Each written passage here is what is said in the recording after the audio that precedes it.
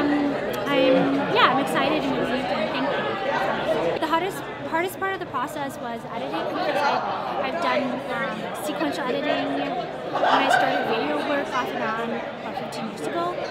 But moving from that to non-sequential, just new editing software, that was an adjustment for me. But ultimately, it was much easier, as opposed to sequential. I knew exactly what I wanted the story I wanted to tell, and that was super clear to me because I've been wanting to talk about that for the last 15 years. So I knew my story, and I thought it would be hard to simplify it.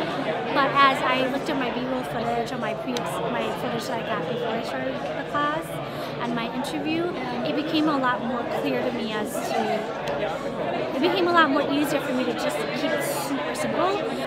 And so my idea is to get more funding to do this as a web series or a full feature doc. And so I have plans in the spring to have it be part of a Hmong-focused film festival and fully parlay it into like fundraising and doing more. So start early, pace yourself.